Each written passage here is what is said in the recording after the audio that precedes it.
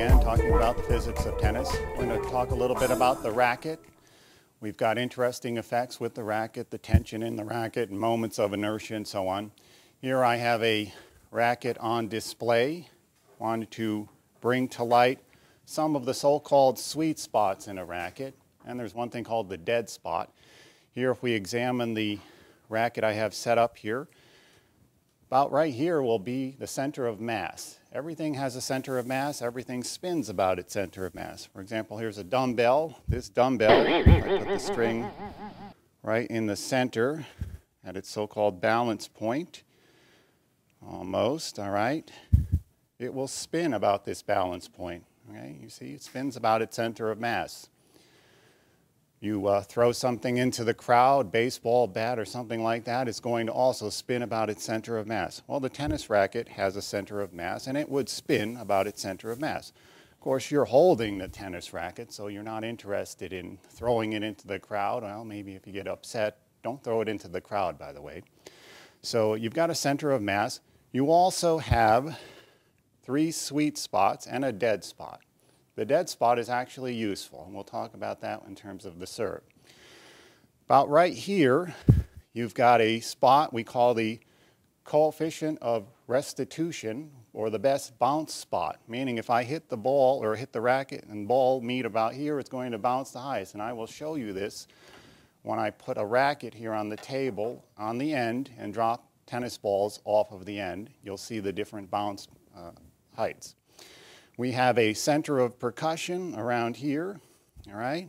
And we have a node, minimum vibration, all right? And we're going to talk about them in about, maybe a couple more minutes. First, I wanted to mention the moments of inertia of a tennis racket. Let me just move this over here. We have 3 moments of inertia in the tennis racket. If you saw the segment where I had the water molecule and showing you the 3 moments of inertia, well, the same thing happens with the tennis racket. We have 3 basic moments of inertia. This moment of inertia is called the swing weight. It's one of the out-of-plane moments of inertia. This is its in-plane moment of inertia. So its second moment of inertia would be an in-plane. So swing weight is one of its out-of-plane moments of inertia. Here's one of its in-plane. And its third moment of inertia is a polar moment of inertia. So it spins out of the plane, okay? Twisting kind of effect.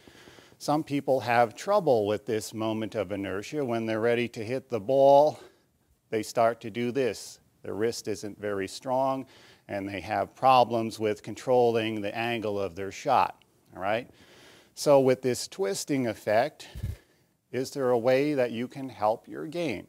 Well, yes. Increasing the racket head size, which they did many years ago, they found out that the moment of inertia would be larger and the twisting force, obviously, would be greater.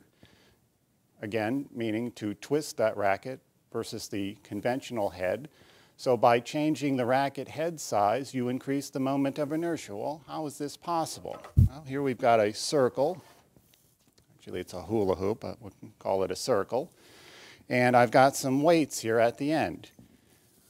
Sort of like the racket twisting, if I turn this hula hoop with the weights at the end, it's easy to turn, all right? Very easy to turn. Well, the moment of inertia is connecting the masses and their distance away from the center squared, all right? So I, for moment of inertia, capital I, equals m times r squared, all right? So if this were the radius, we would square this, and we would have the masses apart in some fashion. If I move the masses this way, I have now increased the moment of inertia because they are further away from the center. And it will be more difficult to swing this or turn this, all right? So when I bring the masses further and further away from the center, the moment of inertia increases, and the force needed to torque this hence increases, okay? So that's the basic premise here with the increasing the size of the head or by putting weights on the sides of the racket. So you increase the moment of inertia by having bigger masses further away, okay? Either way, racket head size increasing, or having masses on the outside of the racket, on the perimeter of the racket. All right, so that will help you with your twisting problem. All right, again, back to the sweet spots. Actually, before we go to the 3 sweet spots, let's go back to the dead spot. What would be the use of that? Well, maybe in a serve, because you can use the dead spot, for example, in transferring the rotational energy of the racket into the forward motion of the ball, all right? And you'll get to see this when I bounce the balls off the racket. So let's take a look at that. Stand up on here. Let's go to the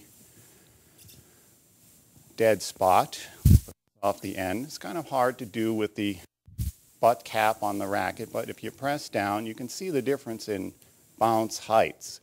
So I press down, going to hit the dead spot, and it's pretty much going to end up dead. All right, so let's take a look here. All right, so there you see, pretty much dead. Get another ball. It's useful for the serve, though. All right, so again, you can transfer the rotational energy of the racket into hitting the ball. Not a good idea for returning serve, all right? You really do not want to hit at the dead spot. Sometimes I've hit at the dead spot and broken the strings here, so not a good idea. All right, let's go back to the node, which is called the minimum vibration point. This is really, when I hit this, I'm going to have a minimum vibration, or the first node of vibration in the racket. And when you study wave mechanics, you'll get to do that in the laboratory. So I hit about the first node here. Okay, so we see a bounce. And then I move a little bit down, a little bit south of that, the center of percussion, and we'll talk briefly about that as well. Okay, an interesting spot where your hand is not going to feel the force of the ball hitting the racket so much. And then over here, I have the coefficient of restitution maximum here, the best bounce point. And you'll notice it does bounce the highest there, all right? So a pretty good spot occasionally to hit, although you probably won't want to do it all of the time.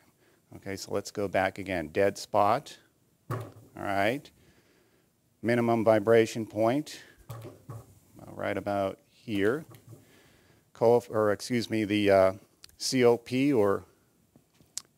let's see here, let's put this over here. Center of percussion, right about here. And the best bounce point. Okay, so there you go. All right, let's talk a little bit about the center of percussion. If I take a tennis racket and I hit the tennis racket or the ball, obviously you don't want to do this, but if the center of mass is about here, what happens when the ball hits the center of mass point, there is no rotation, all right? When you hit away from the center of mass, there is going to be a rotation of the racket. So at the center of mass point, which obviously you do not want to hit in tennis, what will happen is just merely translation of the racket.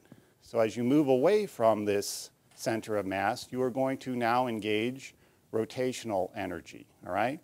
So as we do this, we move away from the center of mass. I'm going to move into the center of percussion.